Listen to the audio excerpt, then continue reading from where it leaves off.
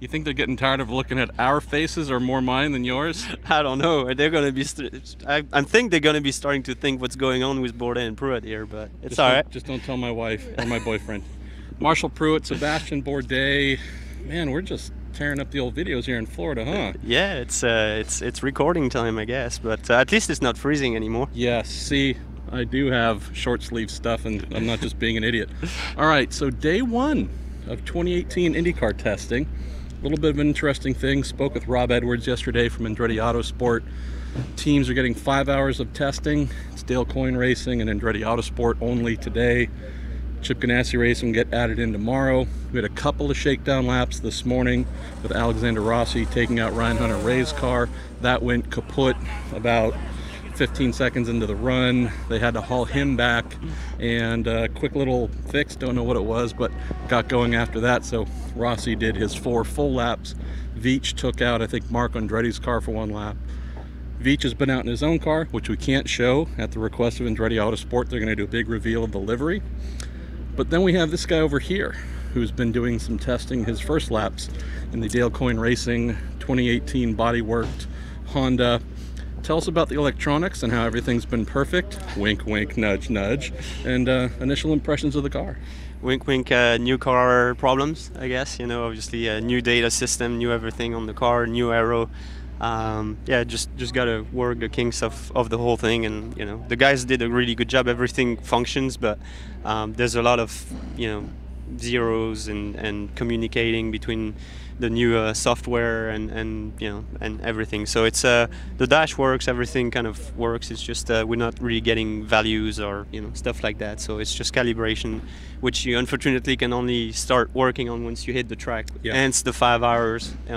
Extra that we're getting from IndyCar. So it's good. We knew it was going to be like that. We're going to get some kind of something as far as what the behavior of the car is. Work has already started, and yeah, just definitely a very different animal from what we've had in the last 3 years. So and there's going to be work to do, and it starts today. So you traditionally like a very stable and planted rear end to work from initial laps only, and I realize that there's going to be a lot of setup work going on, but your hands are moving pretty quick, and she was dancing beneath you there. Yeah, it's a very different animal. It's definitely we're gonna have to work, and rethink a lot of setups. It's very rear right-eye sensitive. So as soon as you hit the brakes, then the rear gets up, you lose a lot of rear downforce, and the thing starts moving around. So, but it's what we get paid for, just figuring it out and working our way through it. So it's just going to be something different, and it's always an opportunity to rethink and reinvent the wheel a little bit. So I've got obviously Olivier and Craig thinking and working hard at it. So with Mike, and we'll find solutions. It's just going to take a little bit of time. How do you like that for a jump cut? That's no longer Sebastien Bourdais. I'm an Orc. This is an Elf. Basically, yeah. Marshall Pruett, Zach Veach. Zach, you just spent your first day as an official Andretti Autosport IndyCar driver. Tell me about the experience of piloting your number 26 Honda, what that was like. Body kit's different, other things are different. How much did you soak in? Oh man, it's some of the most fun I've ever had. Wow. I mean, just being here at Sebring, obviously, and with the aero kit, I'm lucky because I've got to drive both the older kit and the new, but I didn't have that much time to kind of create habits with the old kit. The car feels like a proper race car again. It feels much closer to what we had in Indy Lights, and that's basically just the car is constantly moving under you. You find yourselves on the entry of the corner, doing 2 or 3 little catches before you find the middle and off. Do you like that? I do, yeah. It's a little tougher to get used to because the Indy car breaks away a little quicker than a Lights car, but I mean, for everything what we wanted to accomplish today, we checked all the boxes and more. I mean, we're extremely happy with the speed, and the learning is there, so it's an awesome first day for us. So at the request of your team and your sponsor, you will be seeing no footage of Zach going around quick like a bunny. They want to do a reveal of the Group 1001 livery and whatnot. Tell me about working with them. All right, Rossi, we're trying to have a conversation, dude. I'm really sick and tired of your attitude over there. Tell me about working with them. The guys at Group 1001 are great to work with just because they understand, making a race car look good. You know, that was one of the biggest things. Is their scheme is going to be new to IndyCar. I think the color combination is something that we haven't really seen that often. It's similar to one or two cars, but it's definitely going to stand out. It's clear. Look, I will give you the hint right now. It's clear. But you know, for us working with them, I mean, it was pretty easy. They knew exactly what they wanted, and Andretti knew exactly how to put the lines on the car to make it look good in a couple versions, and then the car was painted and ready to go. So I think we're going to have definitely different schemes throughout the year. This will be what we're starting off with, but I think people are going to love it. They should. I love it. It's my favorite car that I've had, and that's not just because it's an Indy car. I mean, it does look that good. So.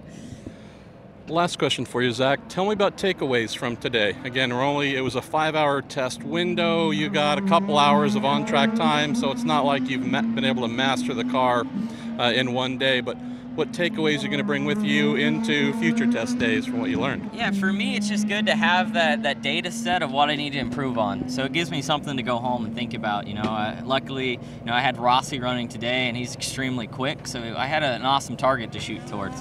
And other things to take away is this is the first time I really got to run, you know, 3 sets of new tires, you know, in a 5-hour window on a road course. So I got to understand the new tire process a little bit. Then just getting laps in this car as far as understanding the aero kit, understanding how deep these cars can brake again, because compared to the lights car, it's night and day. You know, it's a whole marker and a half further into the corner. And the important thing, honestly, is just slowing everything down. Interesting. The first outing, you know, for me, I was like, wow, man, Indy cars are quick. Oh, there was there was some fast hands. I saw you catch a couple of impressive slides. It's one of those things where mentally, you know, we've been out of a race car, you know, since May, basically. So it just takes a few runs for your mind to take, you know, 180 miles an hour and braking, you know, at the 200 mark, just to slow it all down to saying, oh, okay, yeah, this is nothing new. I know what to expect now. And yeah, it was eye-opening. It was like being shot out of a cannon that first run, but it was a good cannon to be in. All right, well, glad to see things have gone well for you. Now we're going to do an awkward transition back to me and Bourdais. So say hi to Seb. How's it going, Sebastien? So we're here about an hour or so into that 5-hour block. Car is right behind us under the tent on the setup pad, a little bit of work going on there. What do you think the rest of your day is going to be like? You think you're going to be in the car once it comes back out, like stay in the whole time, or more hopping in and out? Yeah, there's going to be some back and forth. Definitely the data system is going to take, you know, quite a bit of time. I don't think we'll get everything sorted, you know, between now and the end of this. So, you know, hopefully we get through most we can, so next time we hit the track on one of our 3 private test days, you know, we can really start getting data and start really analyzing what's going on, because obviously these days when as you know, as the cars are, if you don't get data that you know you can rely on, it makes things very difficult. The driver's feel is not enough to really read the picture. Can only tell them what the car is doing, but you know, you need to understand why it's doing that. And it's related to the aero map and everything and so on and so forth. So it's going to be exciting, but it's going to take a lot of work, and my man Ross is going to be busy with T-Max for sure. So tomorrow we're going to have Zachary Clayman DeMello climbing into your car, I believe. So you say? So I say. I've seen the guy here. He's hanging around. It'd be strange if he didn't. We're going to have Scott Dixon out. Ed Jones is supposed to be out. Do you hang out tomorrow? Yeah, I'll be there. I'm not going to be driving. Obviously, we only have one car. So if he runs, I'll be doing the first run of the day like we're allowed to.